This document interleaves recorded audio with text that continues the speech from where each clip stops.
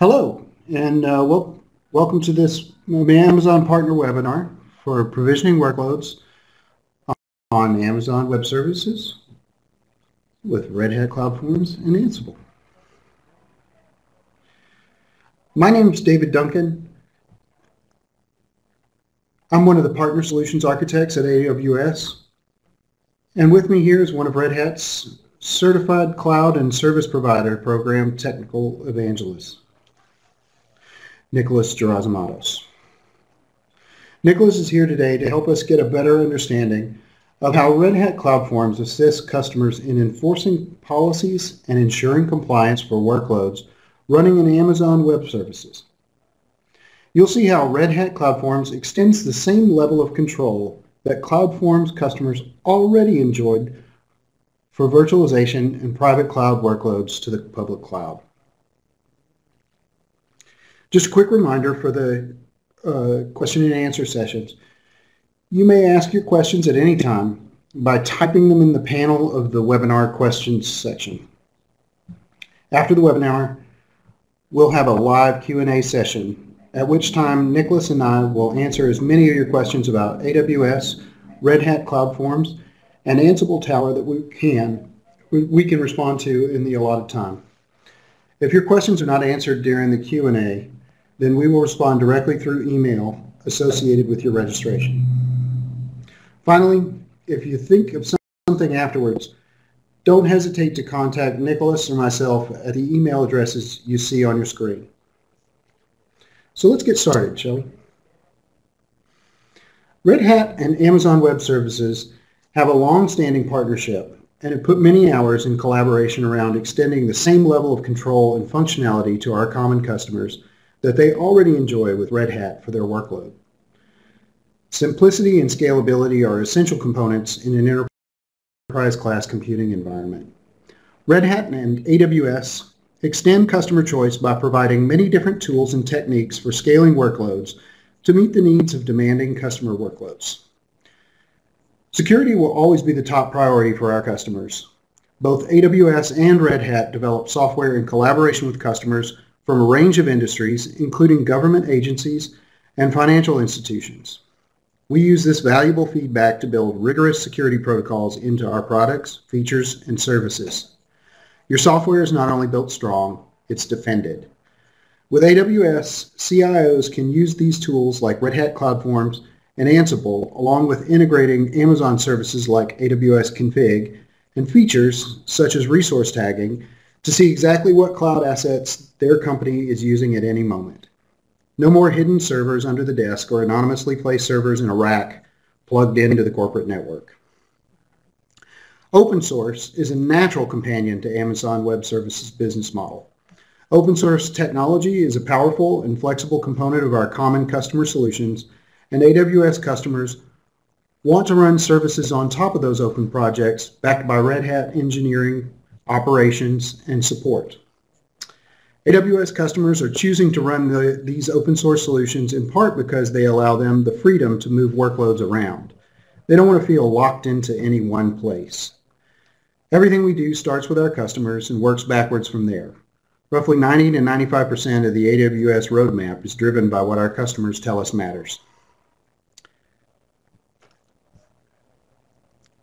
Customers who are really committed to using the cloud know that the best way to illustrate openness and customer flexibility is by what you actually provide and deliver for them. Red Hat and AWS offerings are dedicated to providing the most cost-effective, reliable, secure, and high-performance solutions. We take your requirements seriously and move quickly. Amazon Web Services has a broad ecosystem of partners and customers. Today, AWS has millions of active customers of all sizes and in all segments, including more than 2,300 government agencies, 7,000 education institutions, and more than 22,000 nonprofit organizations that have used AWS in the last 12 months. There is a thriving partner ecosystem. Over 10,000 APN partners joined the AWS Partner Network in the past 12 months, and they include thousands of new APN technology partners and thousands of new APN consulting partners. The majority of the Fortune 500 companies and over 90% of the Fortune 100 companies utilize AWS APN partner solutions and services. Trusted Advisor inspects your AWS environment to find opportunities that can save you money, improve your system performance, increase your application reliability, and help you implement security best practices.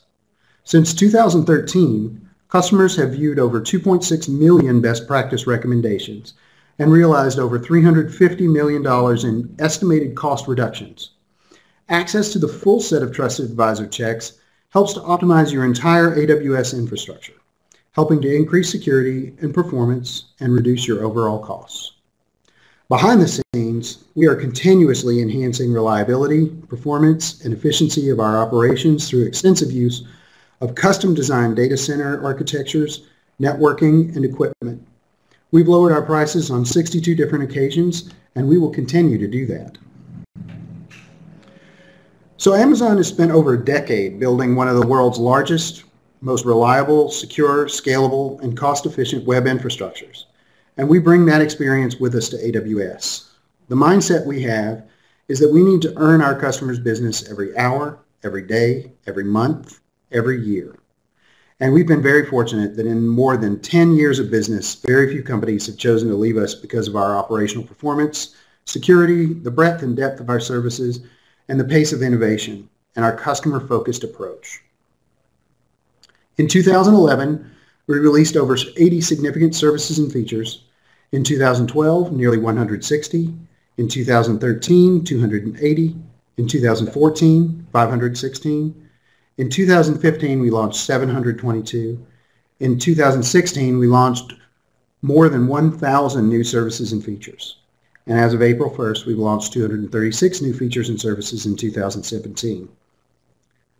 Elastic Volumes is a feature of Amazon EBS that allows you to dynamically increase capacity, tune performance, and change the type of live volumes with no downtime or performance impact. This allows you to easily right-size your deployment and adapt to performance changes.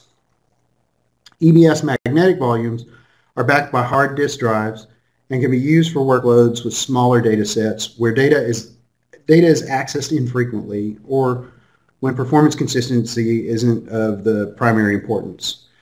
EBS magnetic volumes can provide up to 48,000 IOPS per instance. SSD-backed volumes include the highest performance provisioned IOPS for latency-sensitive transactional workloads and general-purpose SSD that balance price and performance for a wide variety of transactional data. SSD-backed volumes can provide up to 75,000 IOPS per instance.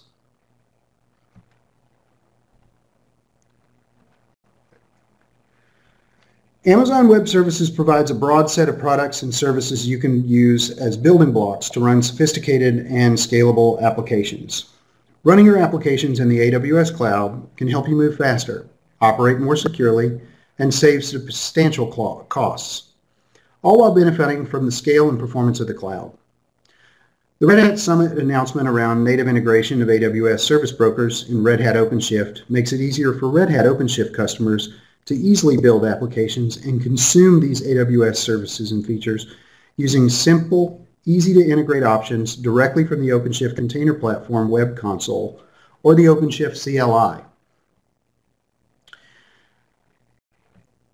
By working closely with enterprises, AWS has developed the industry's broadest set of hybrid capabilities across storage, networking, security, application deployment, and management tools to make it easy for you to integrate the cloud as a seamless and secure extension of your existing investments. We've also created strategic partnerships with longtime leaders in on-premises platforms providers such as Red Hat and others to allow you to run your existing enterprise applications on AWS with full support and high performance. Amazon Virtual Private Cloud lets you provision a logically isolated section of the AWS cloud where you can launch AWS resources in a virtual network that you define.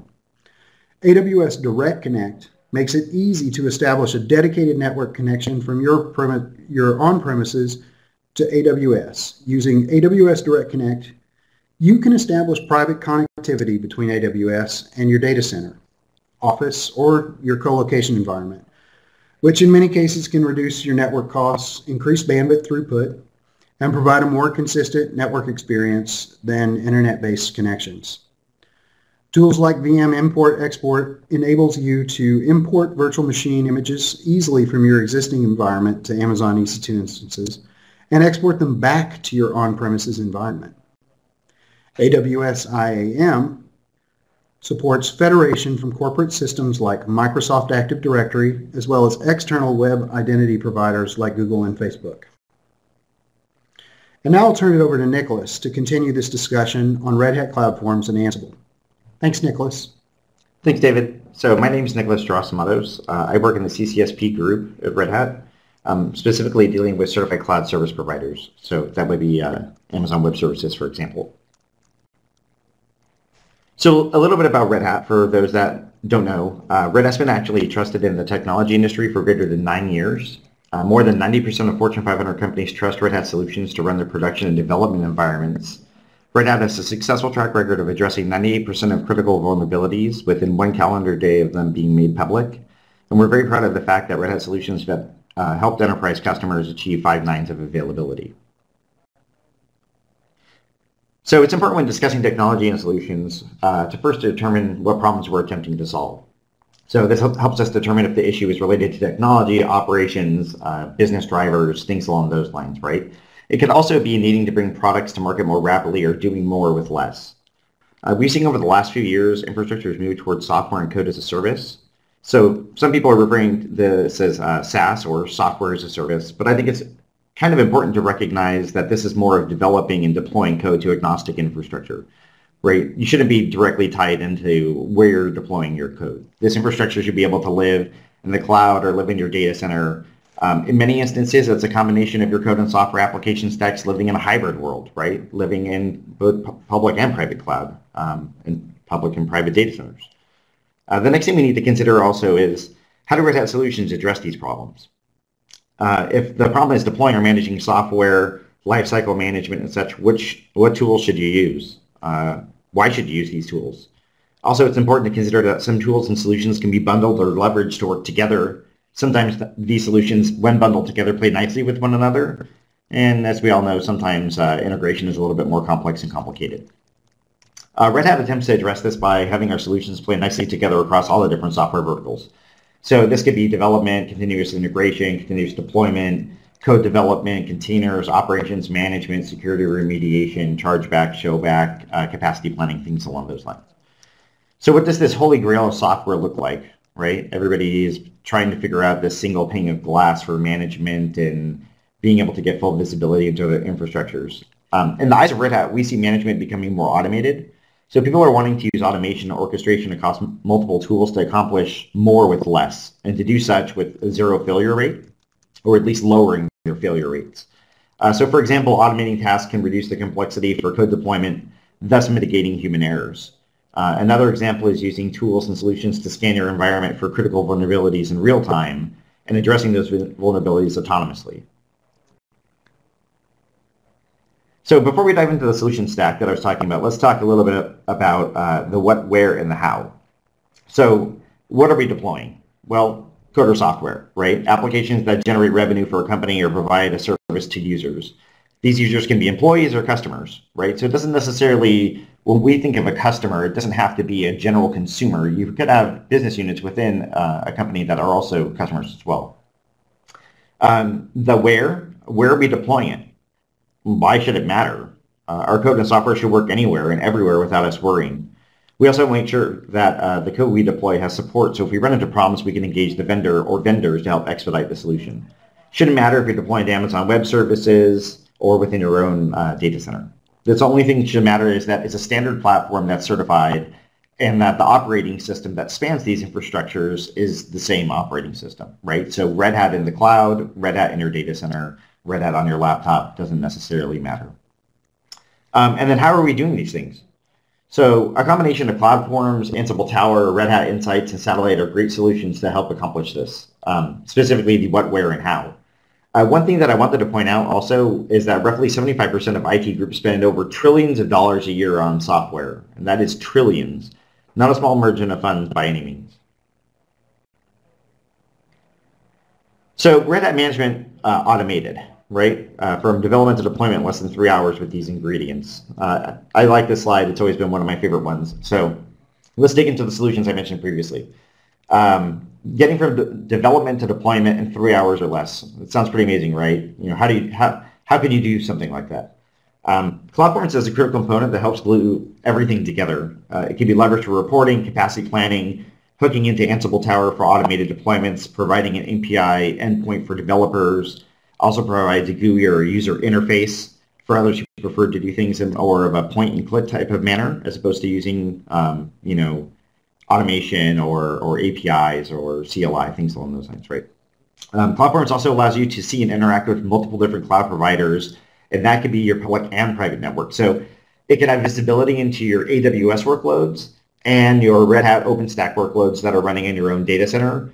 The same tool can be used to deploy these workloads and configure services such or view utilization and costs. So it's completely agnostic, and for the most part, infrastructure to it is kind of ambiguous, right? It just needs an API to hook into.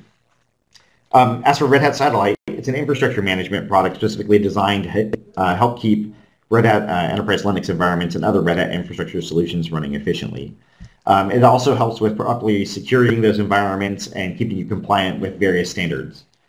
Satellite also allows for provisioning of bare metal workloads, virtualized infrastructure. So once again, regardless of public or private cloud, it can do all of this from a single centralized console, and all with a standardized process. So we can use a systematic process to apply content, which includes patches, updates, fixes, things along those lines to deployed systems in all stages. These could be in development, QA, smoke testing, or in production. This results in better consistency and availability of systems. So it lets your IT staff respond more quickly to business needs and vulnerabilities. Another great feature of Satellite is it allows for reporting and mapping of Red Hat products to registered systems for end-to-end visibility into subscription usage details. As we all know, sometimes it gets really difficult to determine how many subscriptions have been allocated, where they're being used, things along those lines, right? Ansible Tower. So it helps you scale your IT automation, managing complex deployments and speeding productivity. Also allows you to centralize and control your IT infrastructure with a visual dashboard, role-based access controls, ACLs, job scheduling, integrated notifications, and a graphical inventory management. Dynamic. Not to mention the Ansible Tower's REST API and CLI make it easy to embed Tower into existing tools and processes. So you don't have to take something that you're already currently using and throw it away. You can actually hook Ansible Tower into some of these endpoints. And if you're using CloudForms, you'll also see that you can do that even more. And I'll talk a little bit about that coming up. So Ansible Tower and CloudForms fit nicely together. They can leverage one another for managing day one and day two operations. Doesn't matter if you're deploying a net new greenfield workload or if you're actually managing a brownfield workload. And regardless of where the endpoint for that application or software stack lives, right? So this simplifies the lives of your developers as well as your operation group. Then there's Red Hat Insights. So Red Hat Insights provides comprehensive analytics across physical, virtual, containers, public, private cloud environments. Helps you and your businesses save time and money, obviously, by addressing problems in a rapid manner, right? So Red Hat Insights lets you know about these vulnerabilities before they actually affect your environment. You don't have to, get that phone call in the middle of the night that some of your systems have been compromised and this update or patch has been rolled out a week ago, but no one's been checking some type of manual website to determine when these CVs are being released and things along those lines. Red Hat Insights can actually let you know. So it also allows the ability to deploy and scale quickly with no additional infrastructure requirements, and teams can immediately initiate tailored remediation steps. So this allows you to decrease security threats and also avoid downtime.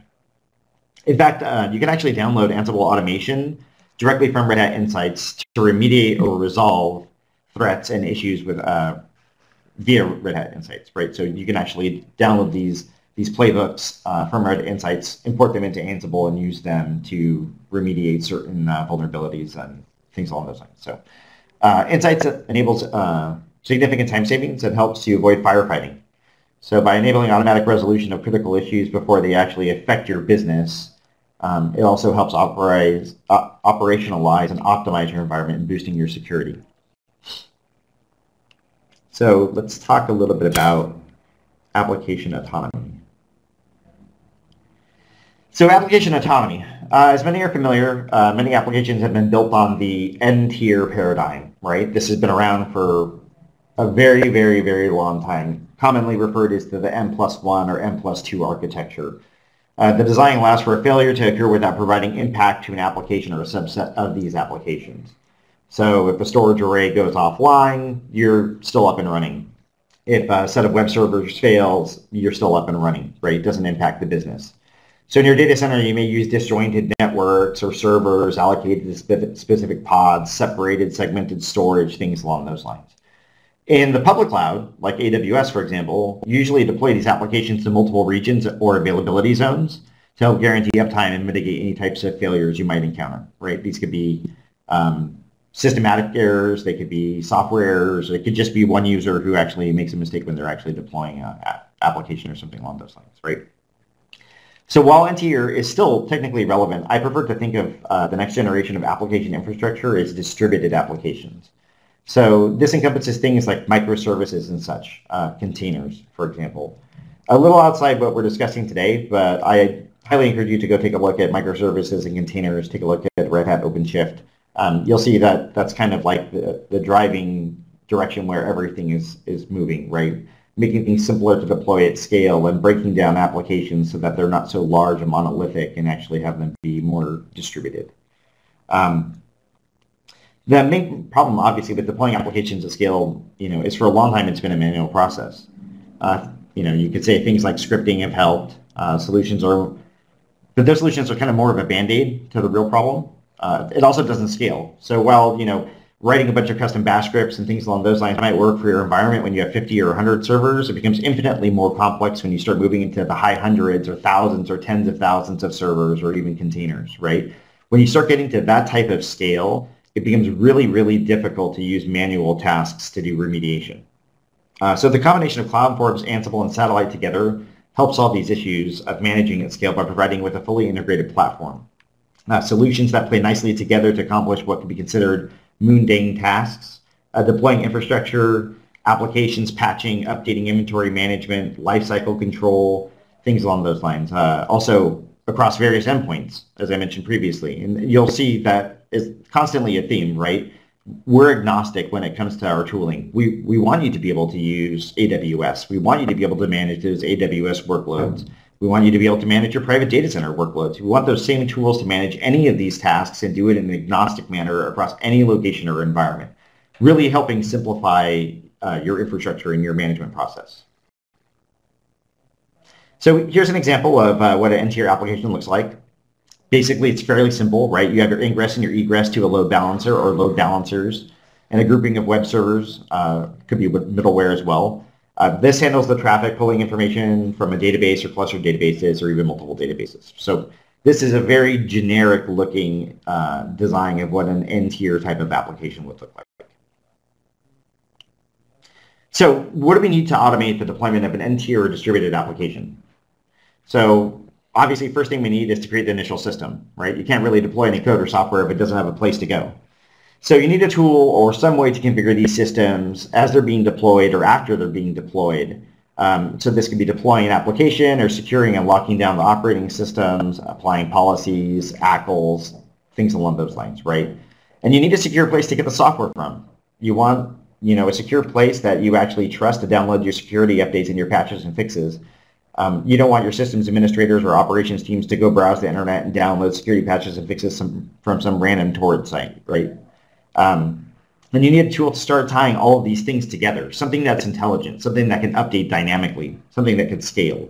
And of course, we need some place where users, developers, managers, whomever, right, executives, regardless of their group or technology level, can actually log in to access or request workloads or services or servers, or deploy net new or greenfield infrastructure, or update existing systems, or pull reports. So it's really nice to have a single pane of glass. So what does this kind of look like?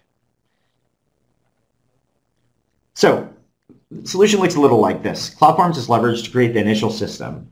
Okay, for example, deploying this instances to AWS. Satellite can then be leveraged to configure these systems, apply updates, policies, and patches, can act as the trusted repo for where all the software is pulled from. Then Ansible could come in and do the heavy lifting of automating all the things, right? I'm sure everybody's kind of seen the slide where it says automate all the things. So CloudForms also provides the API endpoint and UI for individuals to access and request workloads. It also provides a whole host of other things as well, including capacity planning, operations management, remediation. It ties into Insight, ties into Tower.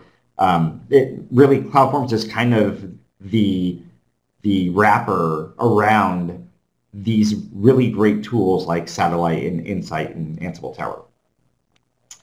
So really, what does all of this look like? So CloudForms provides you the capability to order a service in the CloudForms self-service portal, right? We really want to move towards like this whole self-service management instead of having to file requests and wait for people or individuals to actually go and provision workloads. We want to be able to do this on our own, especially if you're using things like AWS where you don't really have to worry as much about your infrastructure. So when it comes to capacity planning, AWS does all that heavy lifting, right? They want to make sure that there's plenty of capacity available when it comes to storage and compute and things along those lines, and balancing workloads, things along those lines, right? But you still want this same self-service portal, because what if you're running stuff in your own data center and maybe you want to abstract that out from the user? The user doesn't really care what it's running on. They just want it deployed in a certain geolocation or region. So for example, user comes in and they say, I want to deploy 4 instances, and I want these instances to be deployed on AWS. Awesome. So CloudForms goes, it gets the request from them, from the catalog, and it says, I'm going to go and I'm going to handle this for you. So it passes the control over to Satellite for the OS configuration, for errata updates, security fixes, really to do the configuration management of the system after it's brought up. Because when you just bring up an instance or a server, there's nothing there, right? It's a blank template. Unless you pre-configured it, it's really, for the most part, it's an empty shell. And then you want to automatically deploy the Insights client directly into that server, and then you want to pass control to Ansible Tower for application deployment. So all of this is happening in a very chronological and autonomous order, a very logical order, so that you actually bring up the server, secure it, harden it, deploy your application, determine if there's any vulnerabilities that need to be addressed, because maybe that vulnerability just was released today and the updates that you were previously patching your servers with, you're 30 days behind or something along those lines. And then Ansible comes in and does all the configuration management, does all the wonderful little magic, and it comes back and it says, hey, this is perfectly fine and it's been great. And then CloudForms sits there and it monitors the progress and informs the user when it's complete. So you execute the task through a single button. You say, I want to deploy a web server. And it goes through the process of actually pulling from the catalog all these different dependencies and things along those lines, and it goes and builds this web server for you. So how do you set up self-service in CloudForms, right? Super simple. Straightforward approach, virtual machines or groups of virtual machines. So CloudForms can consume and store things like heat templates, AWS CloudFormations templates.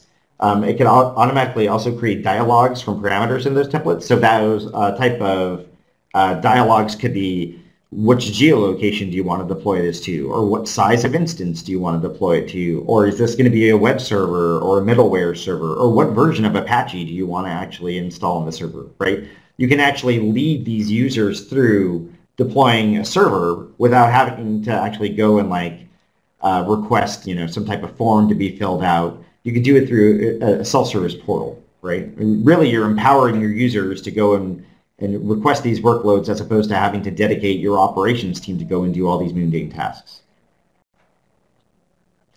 And more importantly is the fact that CloudForms integrates and connects directly to Ansible Tower for that configuration management, right? So these service dialogues can be based on surveys that are in Ansible job templates. And we actually provide a ton of Ansible job templates that are actually integrated directly with Ansible Tower. But if you look on Git and if you look around, you could find tons of Ansible job templates that have already been created by other individuals. A lot of people who go to Ansible meetups and things along those lines, attend Summit, they share all this information with one another. I mean, that's one of the great things about being in an open source, open ecosystem community. Everybody is trying to work together for the most part to actually, push things forward and make things simpler.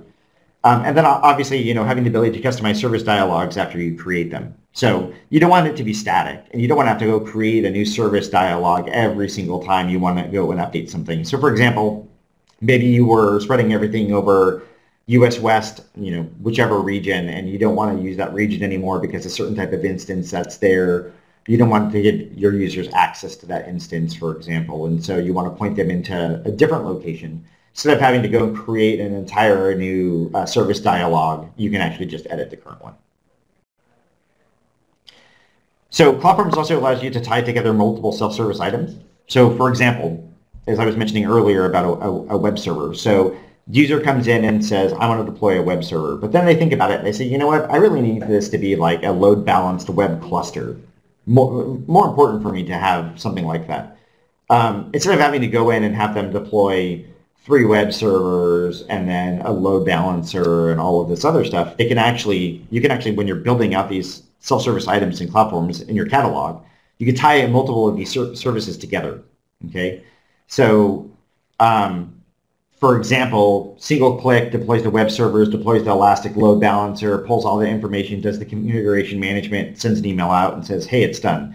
This also could be done after you do your initial deployment.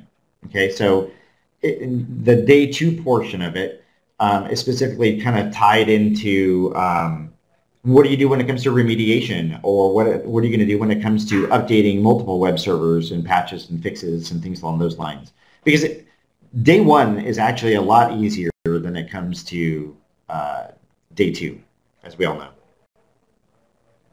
So here's an example of what a self-service catalog looks like. So for example, this is a load balanced WordPress cluster. You can see there's a CloudFormation template that's being leveraged for 4-node load balanced web Apache with Maria database cluster.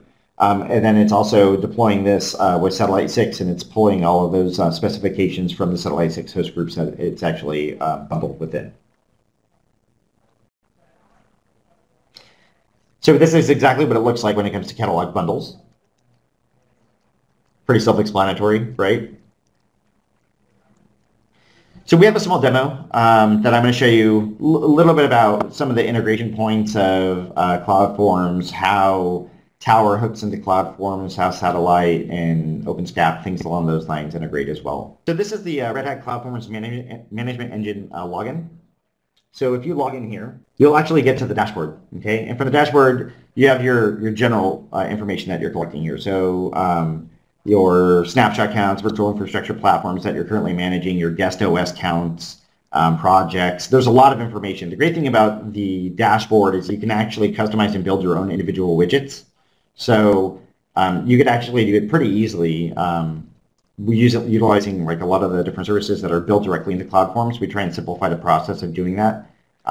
There'll be a link at the end of our presentation where you can actually go and download a free book that actually talks all about CloudForms and building all sorts of really cool things, from services to cloud providers to networks to deploying middleware, doing control and automation, things along those lines.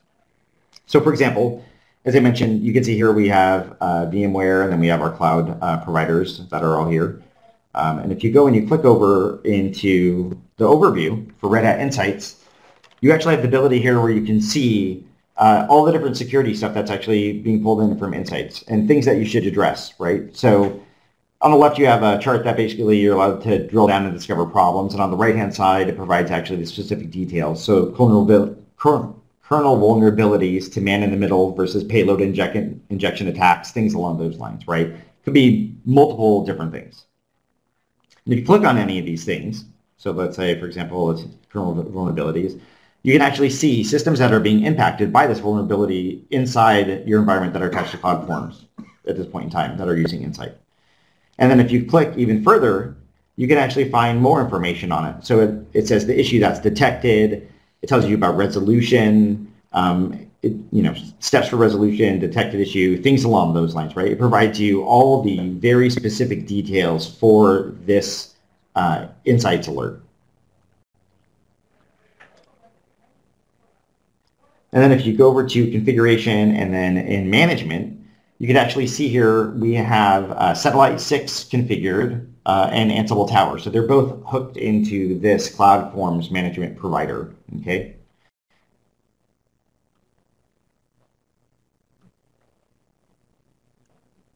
And obviously we have a 3.0 and a 3.1 data in here. And then if you go to the templates, these are all the pre-configured templates that we provide that you can either download. You could use ones that are community driven, things along those lines. But here's where you can actually see them. You also can grab parameters from here. So when you're creating your dialogues, it makes it a lot easier for you to go and grab a lot of this information. So for example, if we select one of these, like creating an AWS load balancer, you can see the variables on here, the load balancer name, the instance IDs that you're going to want to be specifically attaching to that ELB. So if we go and we took a look at cloud providers, you can see obviously here we have AWS that's hooked into it. We have OpenStack Cloud and a few other different cloud providers. And if you click in there and you take a look at the summary, you can actually see availability zones, your host aggregates, cloud tenants, how many different flavors you actually have available within your environments, security groups, instances.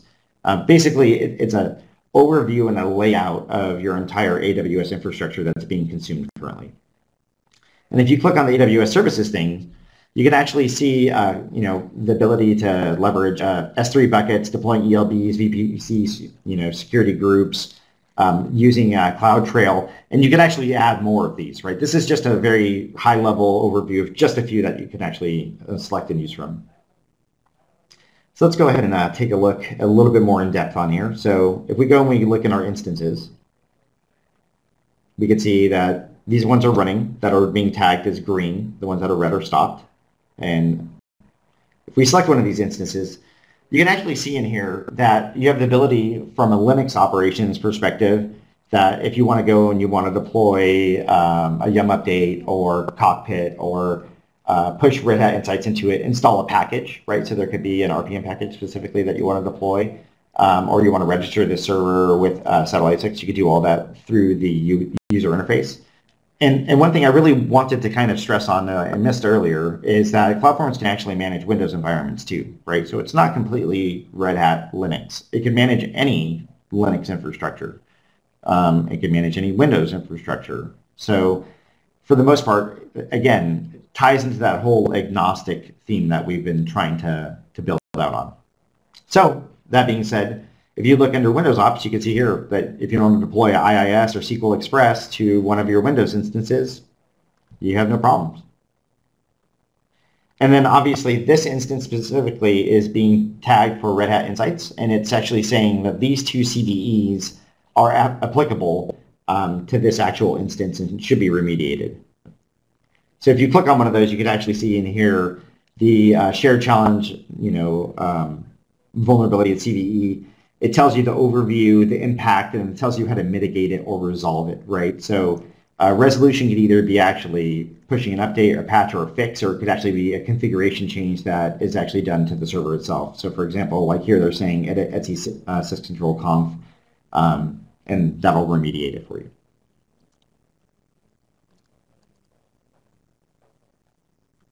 And then if we go back in here and we look at services and we go back over to the catalogs, let's load this real quick. You can actually see all the different services that we're currently providing to our users to consume. Okay, so we have Amazon operations in here, hybrid cloud automation, OpenShift operations for containers, things along those lines. VMware management as well.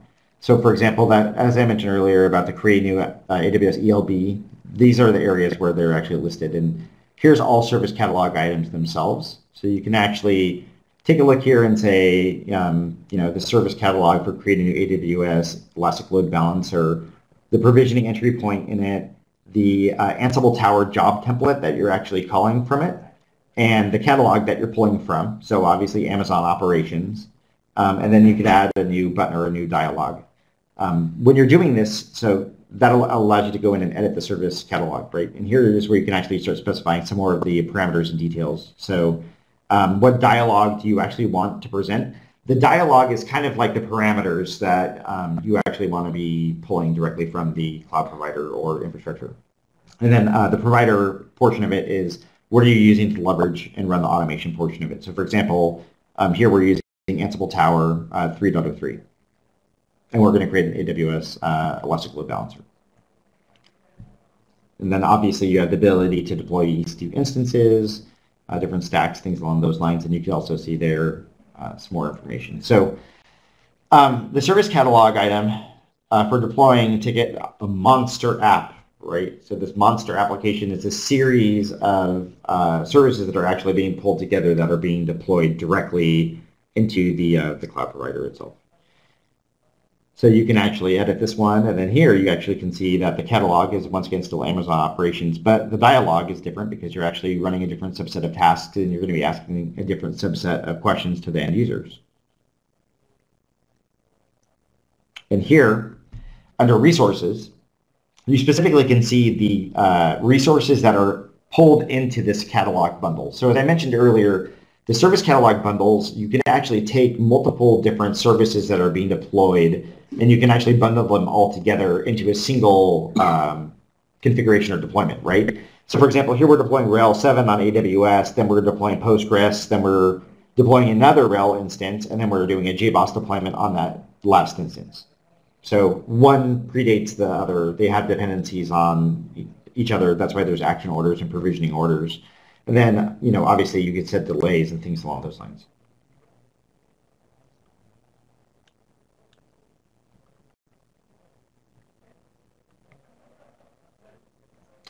And then deploy on AWS, and then JBoss deployment. And then you can save that. And then obviously, you also have the ability to look at your policy profiles. Okay, so policy profiles are kind of like your security profiles that you want to apply to your servers.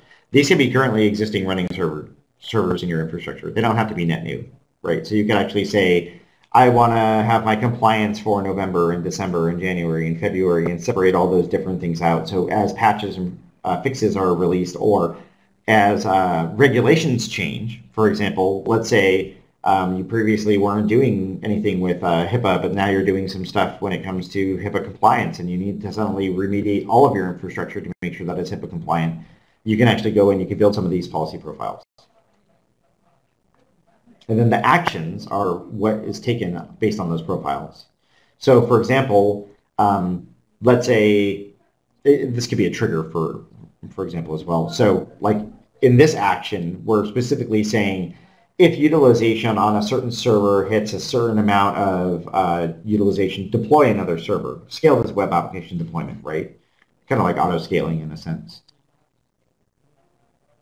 So you can actually go in here and say, I want to edit this, and then go ahead and say scale web application deployment and job template. And that's it that I have for the demo, because I believe we're running pretty close to time. So I will turn it over for some Q&A. And just as I had mentioned previously, you can learn more information here at Mastering CloudForms Automation Guide. We'll also make the slides available for you to download. And then there'll be a few demos in there as well that I'll also include so that you could actually take a look at some of the features a little bit more in depth. So one of the demos goes kind of into like Ansible Tower and how it engages insights, how insights and satellite play together, and really kind of dig super duper deep into how all of these different solutions and services complement one another to simplify managing your infrastructure. So thanks everyone for joining us for this webinar. We've been really happy to have you here and great questions. So we'll hope to see you for the next one. Thanks everybody. Bye.